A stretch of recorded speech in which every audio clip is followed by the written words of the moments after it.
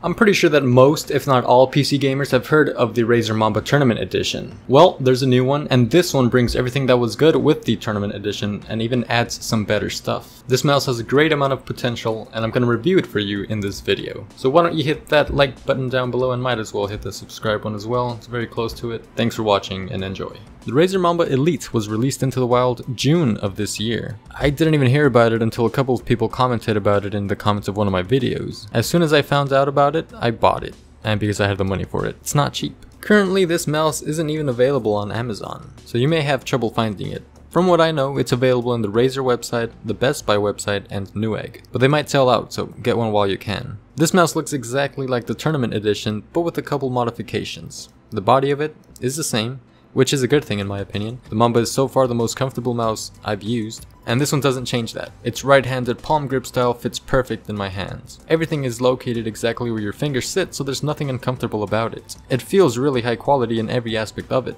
No loose parts or anything like that. I believe it also has the perfect amount of weight for a mouse. There's no weight system like you may see in other mice, but there's no need for one when the mouse is well balanced. The grips on the sides feel very comfortable and, well, grippy. The scroll wheel also has a very good grip in my opinion. I often don't even notice the grip, but the one on the Mamba Elite feels extra good. The Mamba Elite has 9 programmable buttons, which include the left and right click, the 2 side buttons, the DPI up and down buttons on top of the mouse, and the scroll wheel's click. But wait, that's only 7. The scroll wheel can actually tilt to the sides, giving you an extra 2 buttons. I'm pointing that out because the Mamba, both the old and the new one, is the only mouse that I've owned that has this tilting scroll wheel. I don't realize how much I use it until I use a mouse that doesn't have it. This is useful for when you have multiple windows open and you need to scroll to the sides because part of the page got cut off. I don't use it while gaming, so it probably won't be a big deal for most people. All of those buttons can be remapped in the Razer Synapse software. In that software, there's also something called Hypershift.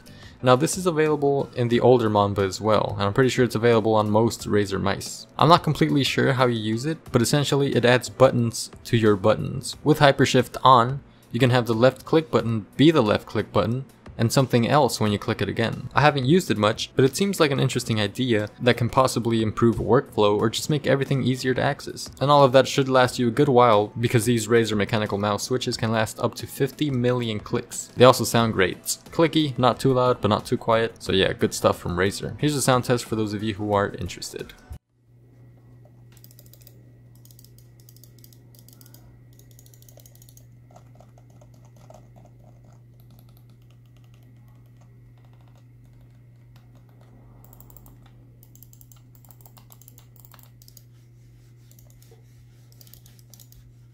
Moving on from that, I'm sure one thing caught your attention, the lighting. This mouse has the best lighting I've seen in a mouse, period. This has the exact same lighting area as the old Mamba, but this one does it so much better and you can tell right away. The older Mamba has a few lighting zones on the sides, and you can tell easily where each zone started and ended. The new Mamba makes that incredibly smooth by having more lighting zones. Now it just looks like one uninterrupted strip of light, and it looks great. You can go really in depth in customizing the lighting for this beauty in the Synapse software once again. If we look at the bottom side of the mouse, we're greeted with some pretty large gliding pads. These make the gliding experience incredibly smooth. I use it on the Razer Firefly mousepad, and it is some of the smoothest gliding I've experienced. Also, on the bottom side of the mouse, we have an unusual button. It's the profile button. With this button, you can save macros and other settings into profiles in Razer's cloud storage or on the mouse itself. The Mamba Elite does have a bit of storage built in, so you can save your settings with the profile button. This also works if the mouse has multiple users and you don't want to be going back and forth and changing the settings every time you want to use it, so that's good. And now to the biggest upgrade from the old Mamba, the sensor. The Mamba Elite comes equipped with the Razer's acclaimed 5G advanced optical sensor with true 16,000 DPI. Okay, I read that straight from Razer's website.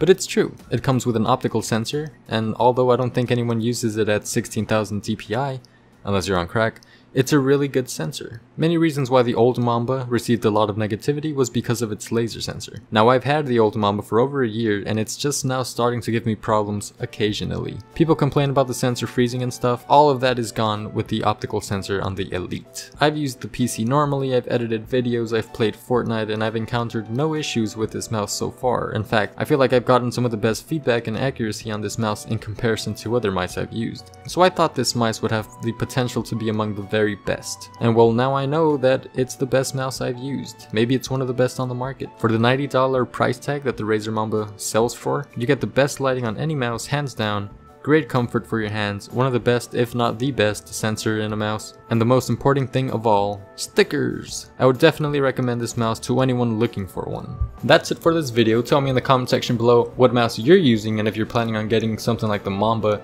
or if you have the Mamba Tournament Edition. Also, don't forget to leave a like and feel free to hit that subscribe button down below. Thank you guys for watching. I'll see you in the next video.